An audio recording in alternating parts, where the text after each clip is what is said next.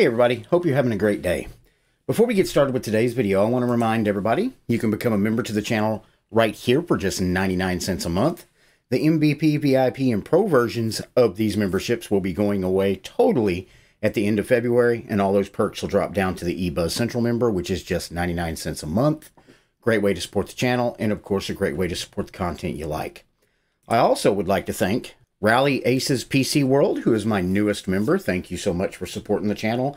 And I want to send a shout out to William Durham and Skimming Death. They rejoined. Thank you guys so much for coming back.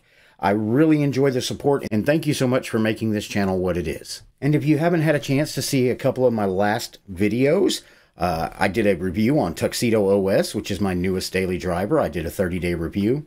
Pika OS, great distribution, especially if you're into gaming or have compatibility issues. It's really awesome.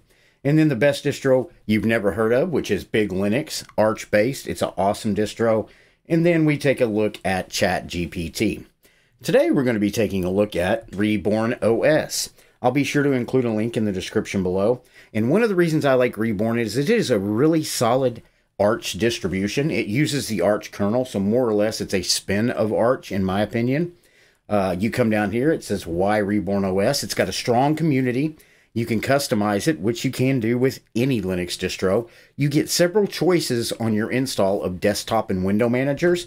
As a matter of fact, we can come down here and you can get it in KDE Plasma, GNOME, Deepin, Cinnamon, Cutefish, Yukoi, LXQT, XFCE, Mate, LXDE, Budgie, Enlightenment, OpenBox, i3, and that gives you a lot of different window managers. But you get that with the online install. So if you want to install it, you're going to want to do that online, and it would download the desktop for you that you're going to use.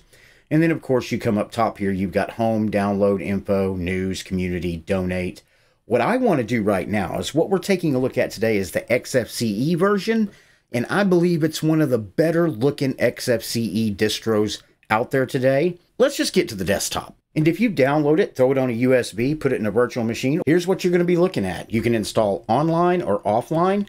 When you install offline, it's going to give you this XFCE. When you install online, you can choose your desktop that you want to install, and it will take a little longer. I will say that. It takes about 15 to 20 minutes to install a fresh desktop. If you want to just use the XFCE, it really takes somewhere between 4 and 6 minutes. So that's really up to you. And then right here on your little welcome screen and your install screen, you've got install. You've also got links right here to your documentation, support, and contribute. You've got the website, the wiki, the Arch Wiki, service status, Discord, forum, Facebook, Twitter, feedback, donate, project, about us, and then of course utilities.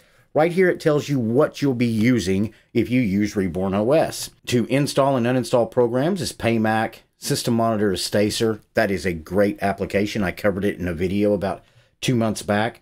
Hardware info, rate mirrors, bleach bit for your system cleaner.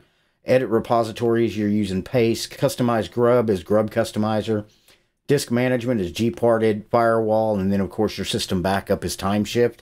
Very awesome tool. I recommend that once you get everything set up the way you like it with all your apps and everything installed, zip on over to TimeShift, make a snapshot of your system. So that way, if you should have any issues in the future, you're covered right there and you don't have to worry about it. Then you've got About. Right here, it tells you it's the Reborn OS ISO. You can take a look at the changelog if you want to. And then of course your credits shows the developers. Okay, we can close out of that. And we can go back over to install. You can also go over here, and you've got a little console down here. It'll show you everything that the installer is doing if you want to watch that while you're working with it. But that's really up to you. So we'll close out of that. What I want to do real quick is let's go ahead and open up a terminal. And it's got NeoFetch right out of the box. Let's go ahead and make this a little bigger so you can see it. A little too big there. So you've got Reborn OS, kernel 6.1.7-Arch1-1. You're using PayMac. It's XFCE4. And then you've got the Adwaita theme, the Free Sans theme, and then I'm using it on my AMD Ryzen 7, which is my Tuxedo laptop. So I'm going to go ahead and close out of that. And you've got a nice little background here. I don't think you get a lot of backgrounds with this. I think you get 1 or 2. I'm going to go ahead. It's already switched to that one. I'll just leave it there. Then you've got your menus, your icons, Let's go ahead and close out of that. You've got Thunar as your file manager. Now, this is a very lightweight file manager, and I do love the theme that they use for their icons. Like I said, a lot of times when you hear XFCE, a lot of people think that it doesn't give you the eye candy that the KDEs or the GNOMEs is going to give you. I really like the look that Reborn OS uses with their XFCE theme. I really, really like it. But Thunar is a lightweight, stay out of your way file manager. You got your usual suspects over here, your desktop and home icons right there. So let's close out of that. You've got Firefox as your browser. And then down here, you've got Reborn OS, date and time, sound, notifications, battery, internet. And then, of course, if you've got to install or update your system, there's PayMac right there. Now, what you'll want to do is you'll want to go in here and let's open this up to Preferences and go to Third Party. It does have AUR support, but it's not enabled out of the box. If you want to enable that, you can. Now, you won't have the issues that you have with Manjaro or some other those rolling distributions that are based on Manjaro, because this is based on pure Arch. So it's more or less a spin of Arch. So you should be able to use the AUR without issue. Of course, you might have a little bug every now and then that pops up, but if you want to enable it, you just enable it right there, and make sure you enable to check for updates so that way you stay up to date when new things come out. And then we want to go over to General, and you've got parallel downloads of 4. That looks pretty good to me. And one of the other things I do like about this, let's go ahead and close out of the update part of it. Let's go over here. Let's look up software. There's add and remove. Let's go ahead and pull that up. And now let's do a search. Let's say you were looking for something like Krita. Let's go ahead and type that in, hit enter, and it's right there. It shows you it's available in official repositories. That's another thing I like about Reborn OS and PayMac is if you watch my channel a lot, you'll see me do these videos, and when I go into the software manager, it won't let me look anything up because you have to actually install it to be able to see if that software is there for you. What I do like about this is you can run it in a live environment, and if you're somebody that's switching distros or you're new to Linux, you can come in here and make a list of applications that you know that you want, and you can go ahead and just start looking them up to make sure that they're available and that you're going to be able to install them on your new operating system. So that's just me being me. Sometimes people like to do that. I'm definitely a person that does that. I want to make sure that I can get all the applications that I want when I'm switching distributions. So if you disagree with me, please put that in the comments below. So I'm going to go ahead and close out of this. Let's go down here. And what I want to do is let's go to settings real quick. You've got accessibility, volume control, window managers, XFCE terminal settings, file manager. That's something I want to do. Let's go ahead and open up a terminal and let's see what kind of resources we are using. Let's go to HTOP. It doesn't come with HTOP, so let's go ahead and go with top. And we will look that up. Let's go ahead and maximize that. And of course, make it bigger so you can see it. As you can see, I've got 4 gigabytes issued to this virtual machine, and at rest, we're using about 715 megabytes, which isn't bad at all, quite honestly. Now, there are some lighter XFCE distros out there.